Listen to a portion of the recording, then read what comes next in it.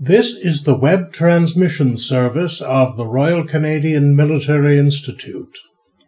On January the 16th, our first virtual Defence and Security Studies Committee event of 2024 featured George Takach, former head of the high-tech law group at McCarthy Tetro, speaking on Cold War 2.0, Artificial Intelligence in the New Battle Between China, Russia, and America.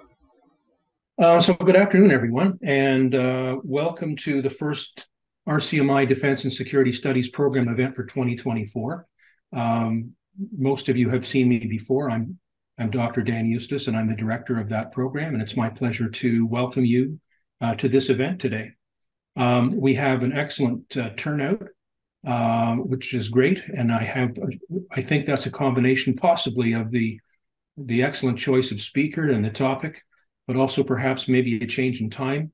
And the reason for that is because George is very dedicated to his work, and he is equally dedicated to skiing. And not to reveal anything secret here, but evidently he is somewhere in France. And therefore he is about, are you 6 hours ahead, George, or 5? 6? 6 hours. 6 hours ahead. So he's ready for bed at any time now, but we're going to keep him awake for at least the next hour for sure. So thank you very much for being committed to this event, George. Right. So here we are. This is today's subject matter: Cold War 2.0, Technology and Geopolitics. A presentation to the RCMI. By George Takach. And this is really all contained in his new book. It's not out on the market yet. We'll talk about that later on when we're all finished or close to finishing. But I got very interested in this book because George, through a friend of his, was looking for someone to take a look at the book in the manuscript form, and I had the opportunity to do that. And I found it extremely interesting and informative. And I thought, well, we need to do something with this book. And we could do a book launch, but I thought, and we may well do that. But I thought at the same time, it would be very interesting for us to hear from George directly about his ideas that are contained in that book. So what I'd like to do now is just introduce our speaker. Next slide, please, Tanuja. And there we are. So George has a wide range of experience. He's a lawyer. He has an excellent education. Note the MA in School of International Affairs at Norman Paterson in Carleton. So he knows a lot more about international affairs than he actually pretends to. But he's had a very interesting career, 35 plus years in practicing technology law. And I found that quite interesting because technology obviously runs through the entire theme of his book and a lot of what he will be talking about with us today. Adjunct professor at Osgood. When you Google George, you're going to find out that he's written other books. This is not his first attempt. He's got other books dealing with computer law, and took a run at the Federal Liberal Party leadership back in 2013, which is 10 years ago, 11 years ago. Time flies. So an excellent background, has done a lot of research on his current book, and I believe he's also, when he's not skiing, doing some research for his next book, if I'm not mistaken. So we're very happy to have George with us today. As I mentioned, he's about 6 hours ahead of us, but that's not completely relevant to what he's talking about. It is relevant to the fact that we have continued our practice since COVID hit of having remote speakers. It allows us to have excellent speakers from anywhere in the world, and we're continuing with that, although we are, as you're going to see near the end of my comments today, we are slowly shifting back towards in-person activities as well. So it's a balance. And so that's great that we were able to convince George to do this for us from his remote location. So with that, I'm going to now turn this over to George, and I will be on mute, and I'll be listening. And when the time comes, I will moderate the question and answer period. So welcome, George. Nice to see you.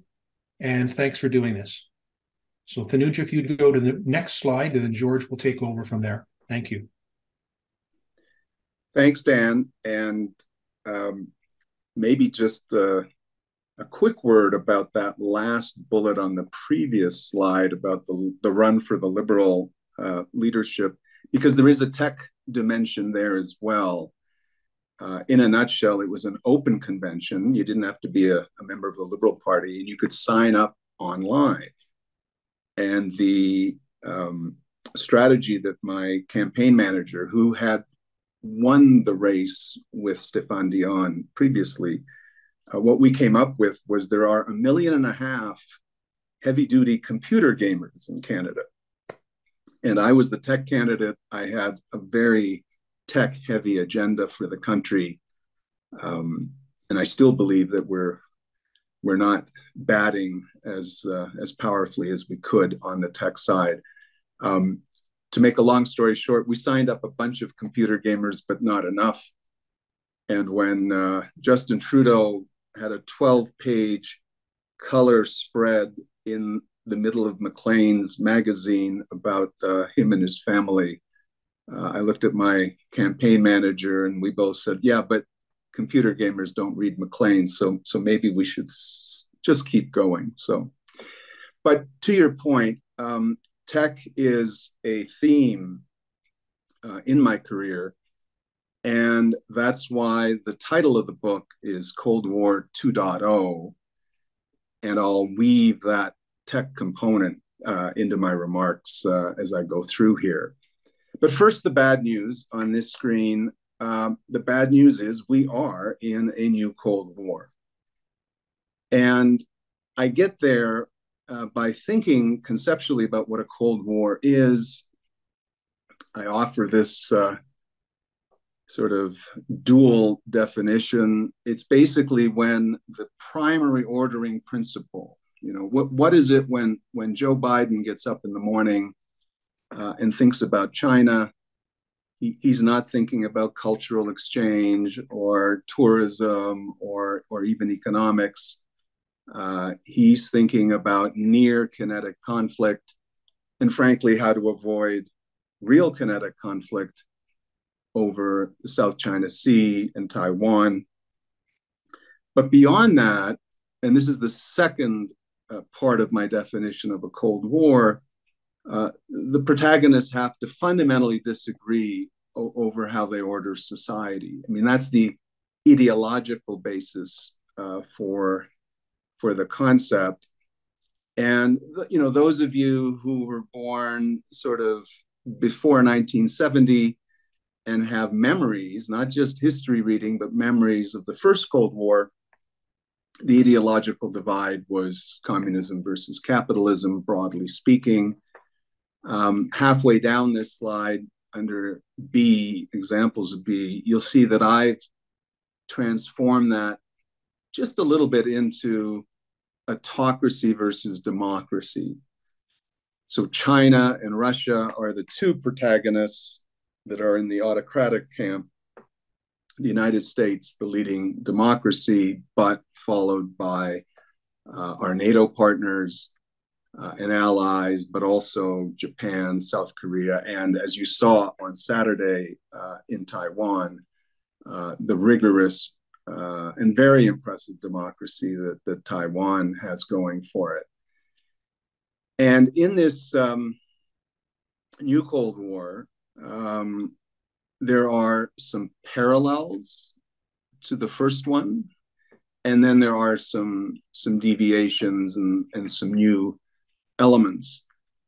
The main commonality, frankly, is that the current protagonists do not like, Russia and China do not like the so-called rules-based international order, even though China in particular has done fabulously well by plugging into the rules-based international order. When you hear the phrase, 800 million Chinese have been pulled out of poverty and are approaching middle class. That's because if you walk into a Walmart store in Canada or the US, 80% of the non-grocery merchandise is made in China. And that fact is bolstered by and is a product of the rules-based international trading order in that particular instance. And they've done very well by it. But since about a decade ago, this is my point about, well, when did this new Cold War begin? Both Russia and China have really started to turn their back on the rules-based international order, and they're both proceeding down the path of brute force or might is right. And I'll get to a good example. I mean, I think everybody on this call is probably very familiar with what's been going on in the Ukraine war in terms of Russia's activities, but I'll get to the South China Sea in a moment.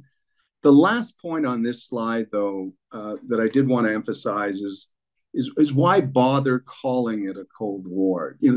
George, I'm sometimes asked, George, doesn't that just make things more difficult for people? And isn't it argumentative and even inflammatory? My counter to that is that there's actually real value in calling it a Cold War.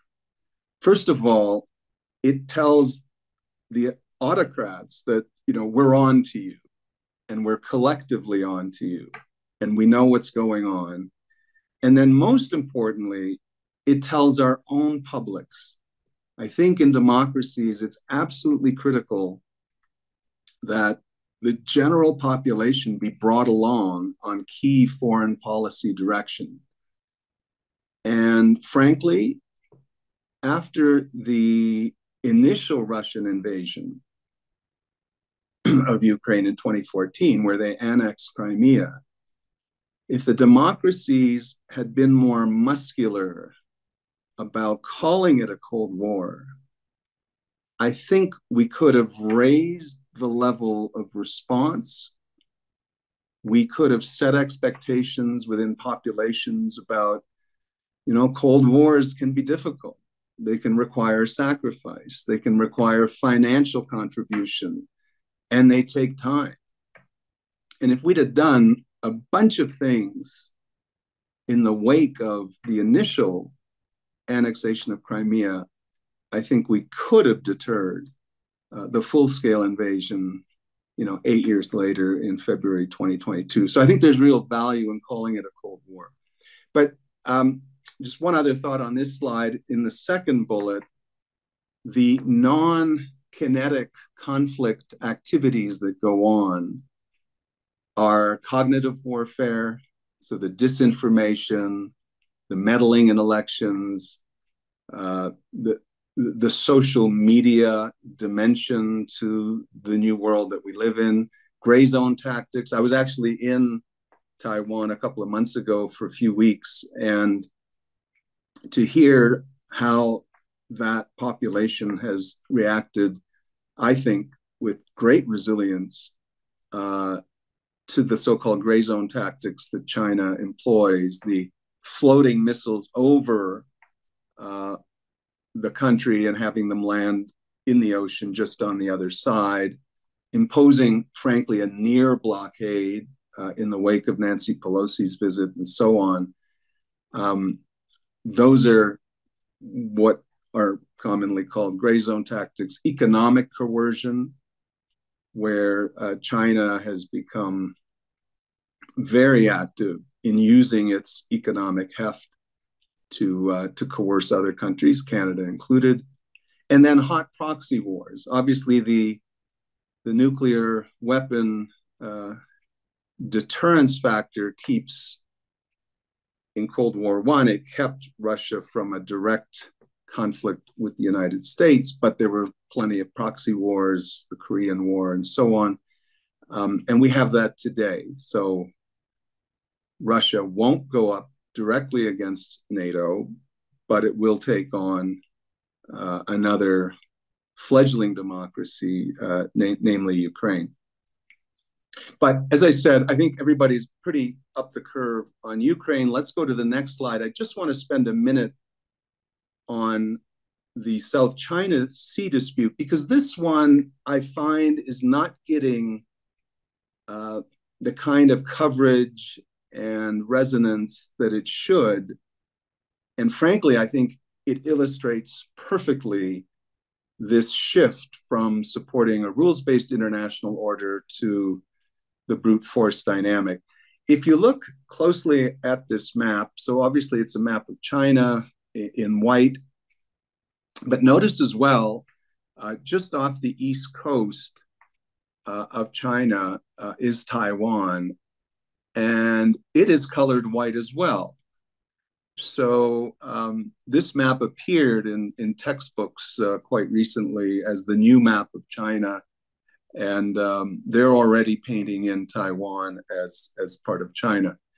But the so-called 9-dash line, which starts just off the coast of the middle of Vietnam, is the first dash, and then it proceeds down towards Malaysia, and then it does a right turn and goes up, and you see in the Philippines, the Luzon Island, there are 2 dashes, and then there's 2 dashes just east of Taiwan. That's the so-called 9-dash line. It's been extended to 10 dashes to better capture Taiwan.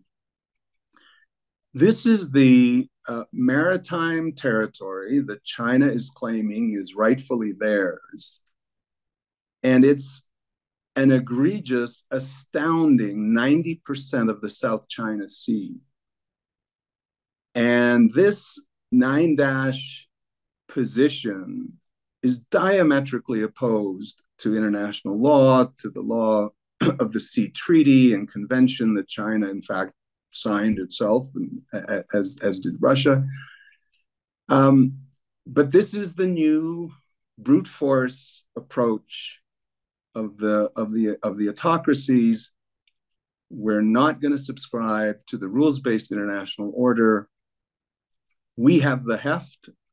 We have the buildup in the Chinese military, the People's Liberation Army, and we'll be able to prevail on this delineation of maritime sea rights. And the Philippines has been fighting this perhaps most vociferously. They took China to the International Court of Justice, where under the rules-based international order, these disputes are heard and settled. China didn't even show up. They didn't have the respect for the process to engage in it. And to this day, and you might be following this, the Philippines is starting to push back on not just this 9-dash delineation, but within that territory that they've delineated, the Chinese are militarizing islands. And in my book, I actually have a side-by-side image of a before shot of a little atoll, beautifully green and gorgeous, just as you would imagine a Pacific island. And then the after shot is after China builds an airstrip, radar facilities, missile launch facilities, and so forth, and basically has militarized the entire island, all within the Filipino exclusive economic zone. You know, an egregious transgression of the rules-based international order. So that's the bad news. This is what we're up against. So let's go to the next slide. So what I do in the book, and given my background in tech-oriented questions for the last 35, 40 years, is starting with 2014 and the annexation of Crimea, the activity around the South China Sea heated up in 2014. The initial protests in Hong Kong started heating up around 2014. I was actually really dismayed at the lack of the response of the democracies. I can remember, like it was yesterday, Barack Obama meeting the then supreme leader of mainland China, asking him, politely, as Barack Obama does, please don't militarize the South China Sea. The Chinese leader said, "Oh, okay, that's fine. We won't do that." And they actually, slowed down the construction for a few months, and then, of course, just kept on. And there was nothing in response coming suitably from the democracies. And I found this very strange because in my technology work, as a lawyer and as a quasi business person, I just thought that the democracies were so far ahead of the autocracies in the elements that drove national economic and military power, and yet we weren't taking positions commensurate with that power that we have. And so what I do in the book is I look at 4 technologies in particular: artificial intelligence, particularly high-end semiconductor chips, quantum computing, and biotechnology. And sure enough, in every one of these categories, we are ahead of the Chinese. We're way ahead of the Russians. And I won't get into all the gory details, but I'm into tables. I focus on companies, particularly in the civilian side, because one of the defining factors of these sorts of technologies today is that they're extremely dual use. They may come out of the civilian side, but then they get applied into the military, or they come out of the military, like GPS, and then they get applied on the civilian side. And so here we are with really, really powerful technology and innovation assets, and yet we're just not responding to the autocracies appropriately. Now, there's another chapter in the book that talks about some other very important technologies, but they're not in the big 4. But when you talk about, fusion energy, for instance, again, the democracies are way ahead, and so on and so forth. The one area where Russia still has some relevance is in atomic power. Rosatom is their champion in that field. And they have bits and pieces here and there, as does China. But overall, when you look at the big picture, but in detail, industry by industry, we're about 2 to 1, particularly when you include the democracies outside of the United States. The United States is clearly the leader, but when you layer on Japan, South Korea, Germany, France, the UK, and Canada in some technologies, and Australia in some others, we really do look pretty good in the league tables. But, and then now let's go to the next screen. The good news gets better because I don't just deal with the league tables of what's today. I actually scratch below the surface of why is it that the democracies do better when it comes to technology and innovation. And fundamentally, well, here are the 5 or 6 dynamics, but the headline is that democracies are better at innovation than the autocracies for structural reasons. And the first bullet is the kicker, that market-based, when you have an open economy, the bottom-up innovation beats top-down command economy innovation every day. So, for instance, the Chinese have just announced their big new entrant in the commercial airliner space. They are sick and tired of having to pay billions of dollars a year to Airbus and Boeing.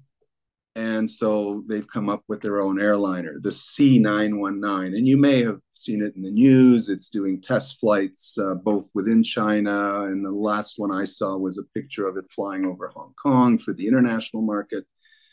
But again, when you scratch below the surface, while the fuselage was made in China and while the plane is assembled in China, the engines, they come from the democracies. The avionics, the very sophisticated software that drives, modern aviation, whether civil or military, it's all from the so-called West, the democracies. And that's because the Chinese have tried and cannot produce a world-class, top-of-the-line jet engine. And I go into the book, I go into a number of examples like that actually mirror some of the ones that came up in Cold War I. And then they are now, in a sense, paralleling in Cold War 2.0. History never repeats itself exactly. But when you read my examples, you'll say, wow, it sure rhymes a lot. And that's what I found in the facts, which, again, should give us confidence and comfort that technology-wise, we're really, our system is better. The other thing that you'll see in the league tables is how many more players we have. So in quantum, the Chinese have one superb researcher at one superb university, and that's it, really, at a world-class level. Quantum in the West, in the democracies, is at least 9 of companies / university combinations that are the equivalent of this fellow and his one facility in China. And when you dig into quantum, it's early days. There are several ways of doing quantum, and our 9 prospects are spread over the 3 main technologies to do quantum, and their eggs are in one basket. So just by definition, in terms of the odds, we're going to do better with our multiple private bets versus a single champion. And then you get into some of the social determinants. Gender equality, the president of AMD, the second leading chip manufacturer in the world, is a woman. Ginny Rometty, ran IBM, and they're doing some fascinating things on very high-end chips, particularly in a joint venture with Japan. And basically, look at Xi Jinping's leadership group and his wider group within the top echelons of the Communist Party of China, and women are really hard to find. And basically, the autocracies deny gender equality such that, you're excluding half of your population from participating. And when it comes to tech and innovation, I mean, you just can't do that if you want to play in the top league. Same with social diversity. I write about a number of examples, the inventors of some of the early transistors and chip products and so forth. Immigration into not just Silicon Valley, but it's in Canada across the spectrum from Vancouver to Halifax, and in our universities as well as our startup companies. If you can't do immigration right, you are not going to succeed in Cold War 2.0. And China has a real problem in that regard. So does Taiwan, by the way, for another discussion. And of course, Russia now, in its semi-pariah state, it's lost close to 420,000, give or take, really good creative class people, the programmers and the technologists and so on. And of course, nobody's interested in moving to Russia to start into these technologies. And then finally, private source financing. This is the last league table that I have in this part of the book. And if you look at both venture cap financing, so private market financing, and then public financing in the public markets, yes, China has a stock exchange or two. Hong Kong has one. But when you look again at the global numbers between the American financial scene and then you layer in Western Europe, Canada to a certain extent, again, the money coming out of the democracies is simply so much greater that it makes sense that we would do better on these metrics. But the good news needs to be operationalized. And so this brings us to the last screen. What is it that the democracies have to do to parlay their technological lead and frankly, dominance into prevailing in Cold War 2.0? The first bullet, build high quality alliances. Now, this group may be quite up the curve on AUKUS, which was announced between the Australians, the Brits, and the Americans in 2021. It is a fascinating alliance. Basically, those three countries are pooling nuclear power propulsion technology for submarines in a way that, frankly, I think is unprecedented. It was initiated by the Australians, who have zero capability in nuclear power. So they're starting from ground zero. They've looked at the Western Pacific and their position in the Western Pacific, and they've decided they need nuclear power subs. And the Americans have bought in because they get amplification of their nuclear powered subforce. And this is just nuclear power. It's not nuclear weapons on the subs, just to be clear. And the UK, which has had something like this going with the Americans for some time, they're in on it as well. Sadly, it's not the caucus quartet or the AUKUS-CAN quartet. Canada is not a member of this. We can talk about that in the Q&A, or it might be an entire separate subject. And it's really ironic that we're not there, because we do have very significant, serious, and sustained experience with nuclear power, particularly on the civilian side. And AUKUS isn't just nuclear powered subs, it's AI and it's quantum, two of the four that were on my list. And Canada actually has much stronger credentials in both AI and quantum than Australia does. And whether it's because we weren't invited or whether we kind of could have been invited, but we refused, we're not there. And I think that's devastating. On the Chinese side, the C919 that I spoke about earlier, it actually started as the CR919, China, Russia, C and R. And the original intent of that alliance, that JV, joint venture, was to bring Russian jet propulsion technology to the table. So they would supply the engines and the avionics, all the stuff that now is coming from the West. And bottom line, those discussions crashed and burned. And it was basically fundamental mistrust. The Russians thought the Chinese were just going to rip them off. And it is not the product of a Russian-Chinese joint venture. So remember that speech that Xi Jinping said, we have a limitless partnership? Well, it has limits.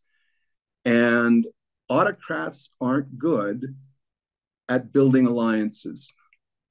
And the democracies are, again, I think structurally so, because we're open. We're used to, operating under the rule of law. We're used to compromising with others. And so we do joint ventures and alliances much better than they do. The second bullet point, what else do we have to do? Well, we have to increase defense spending. It was perhaps understandable after 1989 and the collapse of the Soviet Empire and the West winning Cold War I that, we reduced defense spending and we reduced defense military manufacturing capability and scale. But now it's time to ramp up. And if you need a good example, look at Poland. They get it.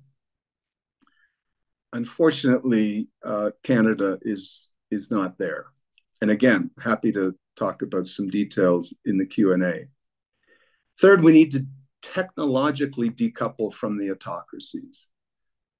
And there's been a lot of talk about, is the word decouple? Is it de-risk? What I do in the book is I settle on technological decoupling. So it's not a complete decoupling. Going back to that Walmart example, everything that you see in Walmart that comes from China, you don't decouple from that. That's fine. But anything that's technologically sophisticated and particularly requires that democracy expertise that we have and that the Chinese don't, we have to stop giving them this stuff. And to their credit, the Biden administration started this in October of 2022 when they finally got around to shutting down generically the export of high-end semiconductor chips and most critically, the equipment that makes high-end semiconductor chips. And interestingly, and again, why alliances matter, the most technologically sophisticated chip-making machine in the world is actually built not by the Americans, but by a Dutch company, ASML, in combination with two very critical component suppliers, both German, who make the lasers and the optics. Each one of these machines is a cool $300 million price tag. And this is what TSMC, the world's leading chip fab company in Taiwan, uses to make those high-end chips. And we're shutting that down. The Americans are shutting that down. The Japanese, who are also very big in this supply chain, are going along. The Dutch are going along. And the Chinese are furious. At the San Francisco summit, when Xi Jinping sat down with Biden, and Xi Jinping started on his list of big issues, Taiwan was number one, and this was number two. You're choking us by shutting off chip exports to China. And it's not just the chips, which are now in virtually everything that you turn on and that runs on electricity has chips in it. It's just that the highest end chips are required to both develop and then use artificial intelligence. So for a long time, the Americans wondered, how are we going to shut down the export of AI? Well, this is how you do it. So we're in the right direction, but we have to start thinking, well, what about those jet engines for the C919? Do we put jet engines on the list? What's technologically sophisticated and possibly usable for military versus stuff that we're okay with? And then these sanction regimes, this is bullet 4. You probably saw there was a news report out just yesterday or even this morning that Boeing and Airbus have shut down supplies of spare parts to Russia, and yet 2 years later, some spare parts are still getting through Central Asia, Singapore, and so on. We have to do better enforcement of sanctions regimes. And again, I talk about this in the book and some of the ways to come at it. Some people say, oh, but it's like whack-a-mole, that game at the fall fair where the moles come up and you have to beat them back as part of the game. And they say, well, it's too hard. It's like whack-a-mole. My view is, yeah, it is whack-a-mole. And we have to get really good at whacking moles. And that's what we need to do here. Rebuild advanced military industrial capacity. It's not enough to invent. and improve these technologies, you then have to build the units. I've become extremely impressed with South Korea over the last year and a half. If you look at Poland's huge increase in military spend on kit, because they're very nervous that a Trump presidency might take the US out of NATO in a major way, and they have to defend themselves against Moscow. Half of the Polish spend is being spent in South Korea because they can make cheaper product, tanks, you name it, not as good as an Abrams, but good enough. Not as good as a Leopard, but good enough. And they can do it quickly and much more reasonably priced. And that's a real challenge that we've got. Finally, just to wrap up, build resilient digital economies for that cognitive warfare point that I mentioned earlier. We have lots to learn from the Taiwanese. We have lots to learn from the Estonians. And we have to start seriously thinking about counterstrike. 99% of the discussion on cyber is defending ourselves.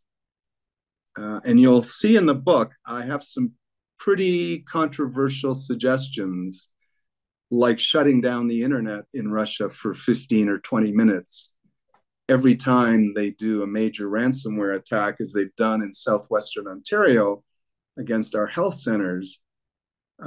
Yeah, they're not using kinetic bombs yet, but these are very serious incursions into the Canadian, required medical system. And we don't counterstrike nearly enough with cyber, and we need to do it better. And it's an area where Canadians could really, really participate in figuring that out. We need to adopt standards for tech regulation, and again, maybe we'll get into it in the QA, but, how do we regulate AI and so forth? The Chinese are using AI principally to surveil their own citizens and to, frankly, implement oppression regimes that would never fly muster in a democracy. And they're exporting these technologies and systems so far to about 80 countries in the global south. And that's the global dimension of Cold War 2.0. We have to keep doing our technology pursuant to democratic principles, human rights, rule of law, and over time, the hope is that a bunch of those 80 countries that are currently run by autocrats in the global south, that when those freedom movements arise, they'll be able to switch over to our democratically friendly tech systems. Push back on autocratic Cold War tactics. I mentioned that one for cyber. And then finally, I have a couple of passages in the book that, again, will raise some eyebrows, but someone's got to say it. We have to be beware of the autocrats and the appeasers within the democracies. And I'll put my cards on the table. When Donald Trump says, he will solve the war in Ukraine in a day, I think we all know what that is code for.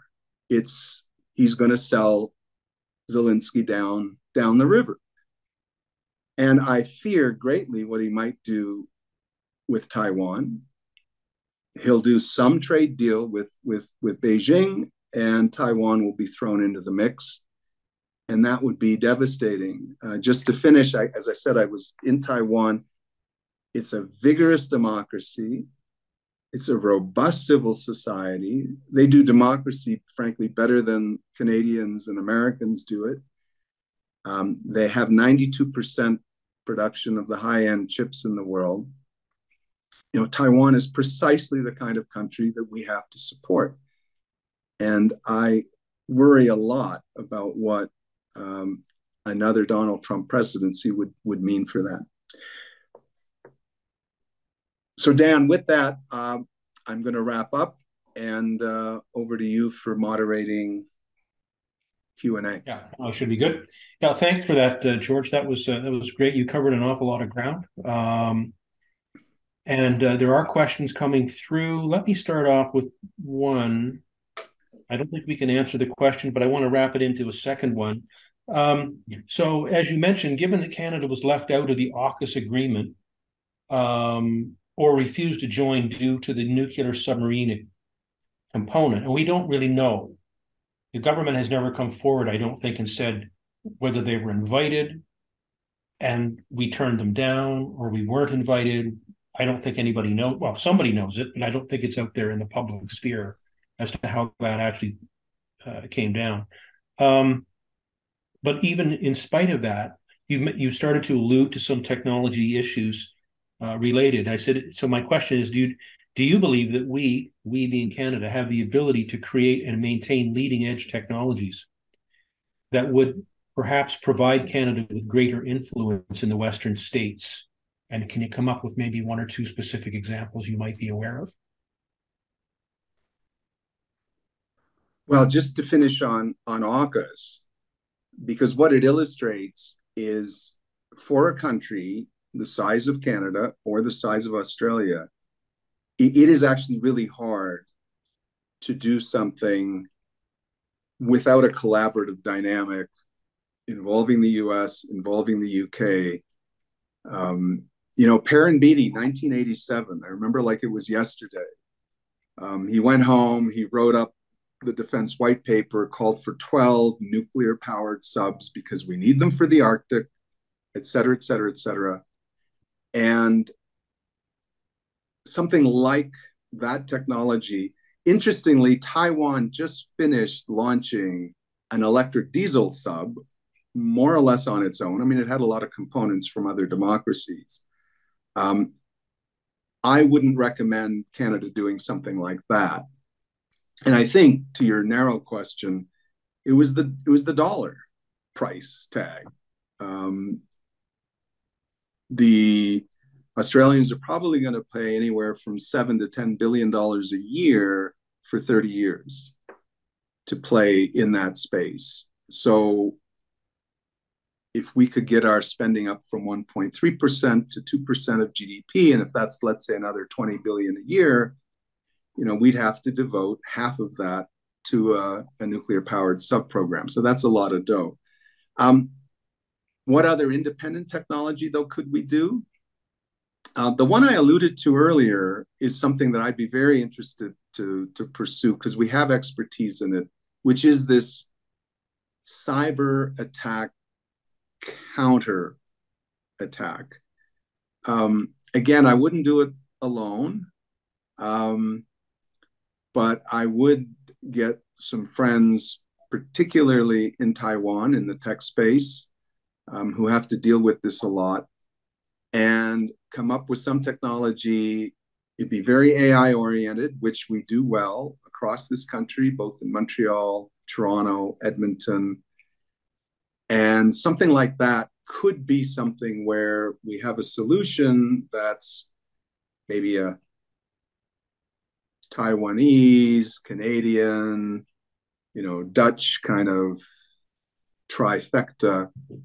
And then we start to sort of buy our way back into credibility. But the other point is simply we've got to spend 2% as table stakes. So until that happens, I don't think we're going to get a lot of AUKUS invites where we are now.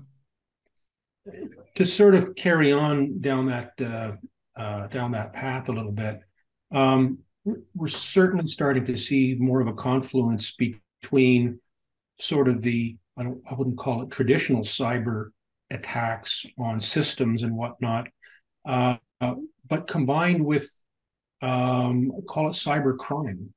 Where we have ransomware and we have folks, defrauding companies and doing all kinds of things to affect that and using those systems to generate revenue for the autocracies. Would you advocate, the sort of pushback in that regard as well, or would you turn that? It's a question of who's responsible. Does it become a national, federal government thing to be looked at from CSIS or CSE, or is it really an RCMP, policing matter? And it gets complicated because it starts to blur in the middle. Yeah, where I'd like to see it, and NATO has started to do some thinking about this, but it's at a glacial pace, and it's this phenomena in the tech world today that a lot of the players are not state players. They are companies, they're organizations, they're criminal groups, but they sit in offices within Russia, within China, within Iran, within North Korea. They are known to the authorities, and in many cases, they pay money to them. And there's a long tradition of this in history. I'm a big history buff, and you'll see history sort of peppered throughout the book. Sir Francis Drake, how did he get his knighthood? He went out with private ships, the phrase privateer, and he attacked the Spanish gold galleons, and Elizabeth was delighted. But he was not under the British Admiralty. And the Wagner Group, is a very similar model, but they all pay lots of money to the government that condones them. So I think it's a NATO level concern. And if it means amending Article 5 a little bit to say, look, it's not just kinetic, it's this other stuff, and it's got to stop. And the response should be proportionate, absolutely. I'm not saying, start firing cruise missiles at these folks, but there are certainly ways technologically, and for instance, the Citizen Lab at the U of T has tons of expertise in this area, and could really be, an important player in coming up with the appropriate solution. But I think the cyber problem, and if you're a patient at one of those hospitals around Windsor, Ontario, it's no laughing matter. It's very serious. Yeah, no, absolutely. No, I think that's all good. You've mentioned, of course, the fact that we're not achieving that 2% of gross domestic product that NATO would like us to do in terms of our defense spending. Right. And, we've had some reports that, we told NATO on the one hand that we would do it, and then on the other hand, we said, no, we'll never do it. There has been discussion in the past about, either reducing the size or the intended size of the Canadian Armed Forces, or to becoming more of a niche player in terms of some particular capability or suite of capabilities, but not having the full, multi-faceted military capability in all domains. Do you have any thoughts about that? Do you think that we need to have a real serious think about the structure and size of the Canadian Armed Forces if we in fact are not prepared or cannot invest at the level we should be? Tough question. Well, yeah, my initial reaction to that would be you still need all three services. When you think of the Western Pacific, people say, well, you really only need a naval force and an air force, so maybe we don't need tanks and we don't need the army. If you go to Okinawa and look at the 58,000 American troops there, lots of Marines, lots of air, lots of Navy, but they have army there as well. Because if you're going to hold or take and hold territory, you need armed forces, not just the other. And this is what we're finding in Yemen, right, with the Houthis. It's one thing to deliver cruise missiles and other ordnance to send a message, but ultimately, I'm not so sure you're going to have a whole lot of luck resurrecting the Red Sea and the Suez Canal as a main shipping lane until somebody goes in and shuts down that threat. And, naval assets and air assets are great up to a point. So then you say, okay, well, no, of course we need an army. And what we're doing in Latvia, I think, is bang on. We just need more of it, and that's all, of course, land forces. Our naval forces, with our 3 coastlines the way they are, and climate change producing a Northwest Passage that's going to get busier, we're going to need naval assets. But why aren't our Halifax, ships more involved in the Red Sea exercise? Because they don't have Aegis air defense cover technology. The new combatant ships will, and that's great, but they're 10, 15 years down the road. So I do think you need a Navy in this world. I think we desperately need a submarine capability, and if we could get the percentage up to 2%, which is another maybe 20 billion a year, I would put half of that towards a nuclear-powered submarine contingent. The Ohio class in the U.S., they carry 150 cruise missiles. I mean, they shoot way more vertical than they do torpedoes, horizontal. And then you come to air. Now, in air assets, to your earlier question, I happen to think that the last jet fighter pilot has already been born. He or she may be quite young, right? Maybe still in daycare, but the F-35 could very well be our final major jet fighter platform. And I would love to see, to your point about something that Canada could really shine on, is take the MQ-9 Reaper type large drone, beef it up, make it do 80% of what the F-35 can do, but do it at a price point that makes it so compelling that it really does come to replace crewed fighter jets. I don't know if you were embarrassed. I was embarrassed when we couldn't even shoot down the Chinese balloon, and we had to ask the Americans to come in and do that for us.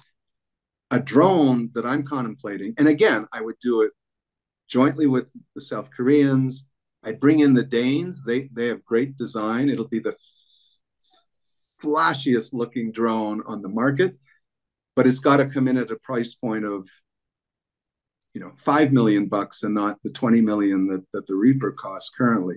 But it's certainly not the 130 that you pay for an F-35. And that sort of technology, price performance improvement, is what tech has done for the last 30 years. It just hasn't done it as well in the military because, and when you go into the table in my book on military contractors, the Lockheed Martins and so on,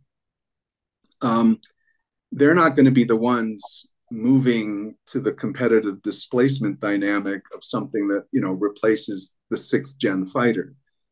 Right. So that would be an area that again, I think there's room for some of the democracies to get really creative and move the needle. Just a historic example, and this one's in the book, but I love it.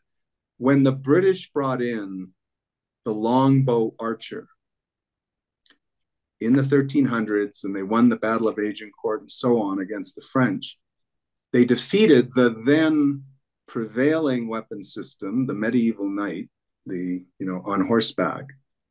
But it wasn't just because the longbow was a better weapon. It cost a fraction of a medieval knight. So you could either decide to put many more archers on the field, or you could put fewer of them on the field and save some money. And that's the kind of, revolution in munitions that Canada could be a part of and get some, credit and some, hey, maybe they're worth inviting to the table. Right. Okay, that's good.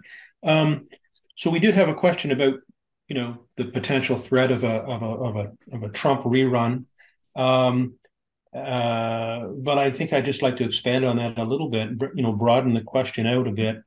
So let me do that, please. So over the past few weeks and months, the West has become demonstrably less interested in supporting Ukraine. Some evidence of this is the current impasse in the U.S. Congress that is refusing additional military aid to Ukraine without concurrently dealing with the U.S. border issue. When I was in Afghanistan, there was a saying that we have the watches, but the Taliban have the time. Now, in the long run, that assessment was, I think, correct, and the Taliban are now back in control of that country. So do you believe that the current democratic political systems and processes will be able to support the sort of strategic and long-term approach that you're talking about to dealing with autocracies over a long Cold War 2.0? Can we do it? Yeah, that's obviously a big question. It's an important question. It's a question that deserves, an hour and a half just unto Another itself. seminar, yes. but a couple of quick observations. Again, looking into history, the Americans have had an isolationist streak in their history. They were late coming to the First World War. They were late coming to the Second World War. And, this America First dynamic that Trump is playing, and some other candidates have been playing as well, plays to that historic, tradition in the American sort of historical context. What's new and what plays, I think, directly to, my narrative in Cold War 2.0 is that Trump is honestly and truly inclined to the authoritarian model. And I don't think he thinks a whole lot about Ukraine. He sure didn't when he was president. We know what happened there in terms of the negotiations for additional military assistance. And I could absolutely see him doing a deal with Putin to deal with Ukraine and, as I say, sell Ukraine down the river. Now, I think the Europeans will pick up the slack. So in an ironic sense, the US pulling back might finally get, for instance, the Germans to step up. The French foreign minister was there just the other day. So if that's a silver lining, that's fine. But again, I have a section in the book where, America is the indispensable democracy. And particularly in Ukraine, where all that we're doing is we're spending some money mainly on weapons made in the US or in Europe or in Canada. And there are no body bags coming back to the US and Canada. And for 5% of the US military budget, you get to bring the Russian military to its knees because you have an engaged, Ukrainian community that wants to survive. Again, this is why we need to call it a Cold War, that the last one took 40 years. This one might take just as long. So, we need staying power. And I think what was interesting about the fall success in 2022, when the Ukrainians took back big swaths of land outside Kherson and so forth, and that built an expectation that, with some, NATO tanks, they can finish the job. I think that is part of what is now leading to this exhaustion, but we have no right to be exhausted. It's the Ukrainians that are putting in the heavy lifting. We're just writing a check, but we need to write that check. The one that will take not just treasure, but blood is the defense of Taiwan. Because all the war games show that in the first 3 weeks of the Battle of the Taiwan Strait, not one, but 2 aircraft carriers will go down on the US side. and each of them, 5, 6, 7,000 personnel, and another 15 to 20 support ships. I mean, it'll be bloody. The first month, there'll be 20 to 25,000 American dead. And because I mentioned they were, based in Okinawa, 58,000 Americans, the Chinese will take out Okinawa. So Japanese will die. So Japan is in there. I was amazed when I was in Taiwan, the relationship that Taiwan has with Japan. I mean, Japan occupied Taiwan from 1895 to 1945. The presidential office, like the equivalent of the White House, is actually an old Japanese era colonial building. When I met with one of the defense analysts at the Ministry of Defense, it was in an old Japanese, et cetera, et cetera. So Japan is in, the Americans will be in, but that one will be bloody.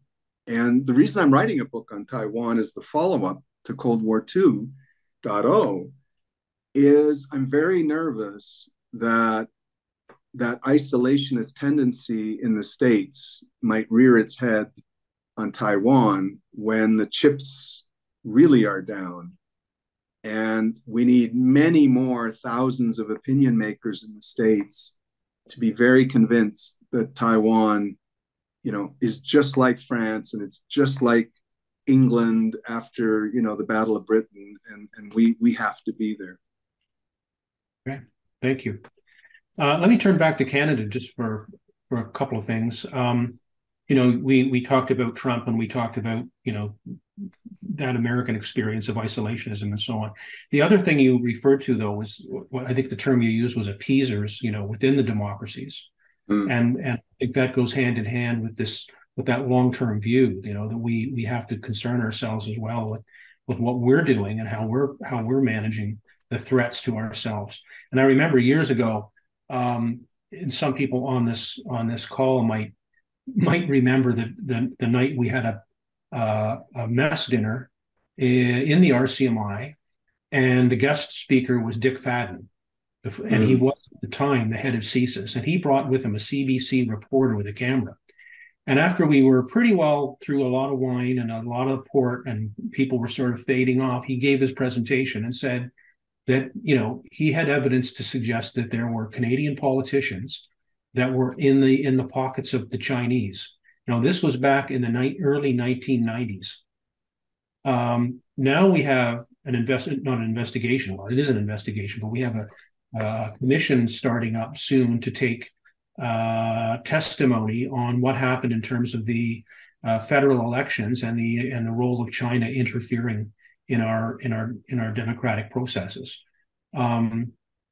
What do you think we need to do about that, and how significant do you view that problem to be?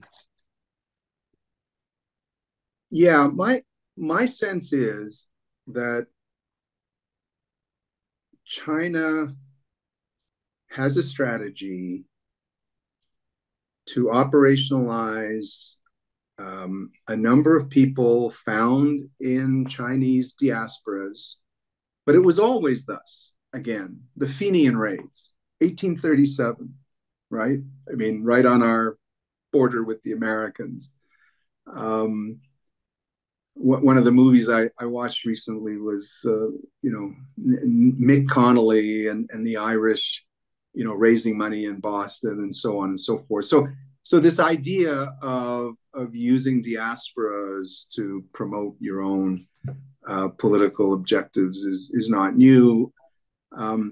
What is somewhat new is that the ability of the Chinese to do that is heightened because they are a serious, world global power.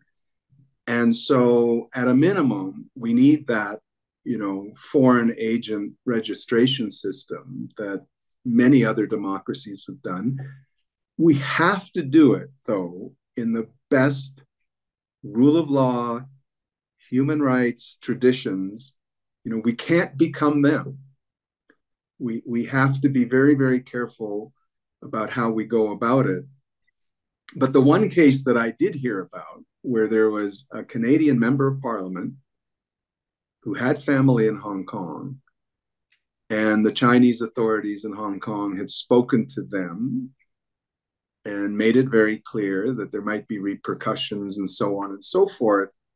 That sort of behavior is obviously very concerning. The two Michaels, that behavior was very concerning, and the brazenness with which it was done. I thought for sure once Ottawa and Washington had worked out the deal to let Meng, go back to China, that Beijing would wait at least a month and a half before they released the two Michaels. They released them the same day. Same day, yeah.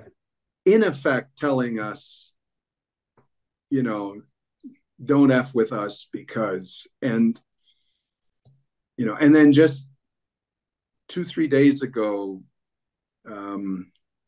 Melanie Joly and the Chinese, either ambassador or the foreign minister, they're going to patch things up, they were going to move forward and so on and so forth. And I'm all for, moving forward, but I have a long memory on these things, and we need to protect ourselves, and we need to take some steps that address the kind of issue that you spoke about, for sure. Okay, I'm going to just ask you one more question on behalf of the audience, and then we'll wrap it up. We're running a little bit longer than usual, but that's good. That's a good thing.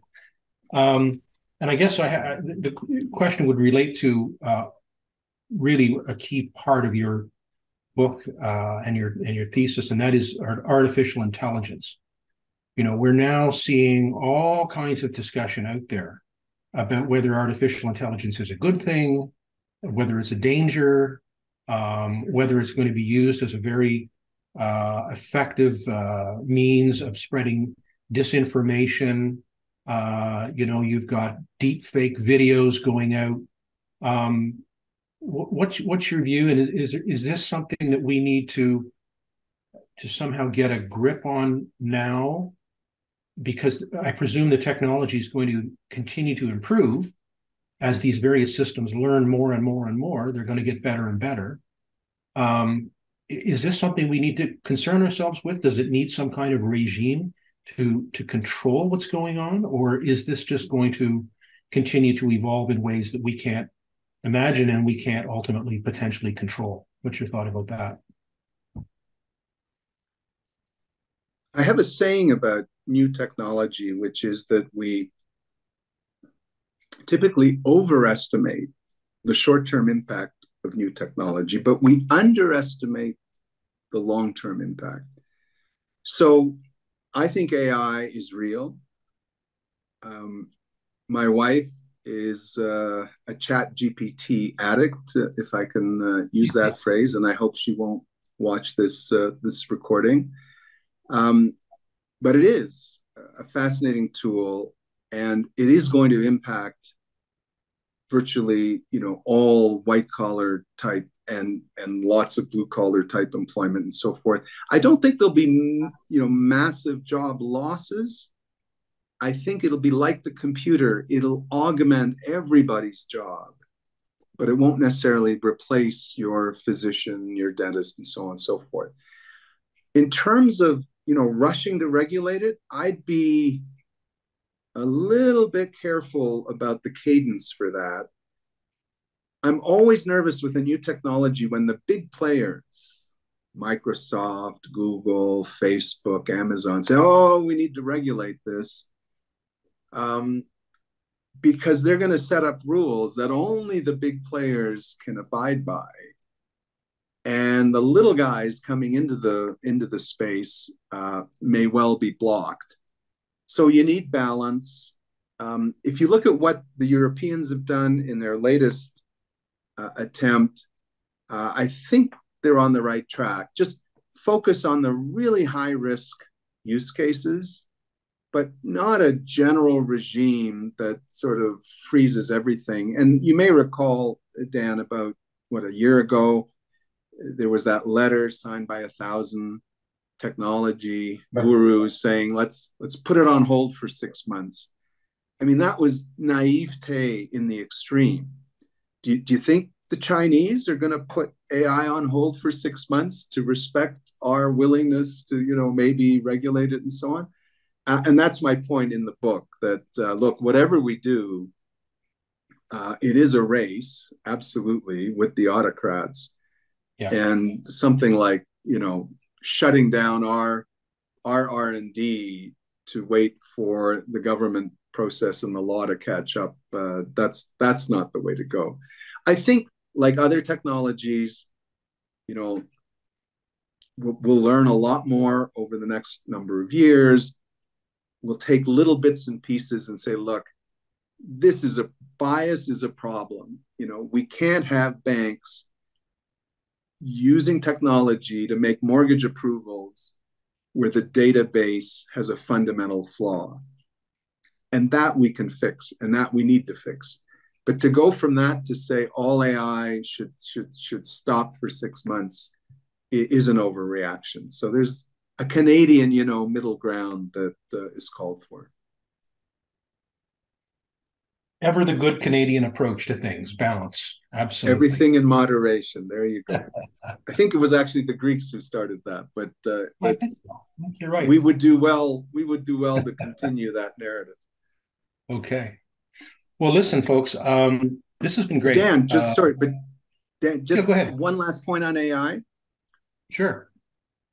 My book opens in the introduction with a Chinese missile attack on Taiwan.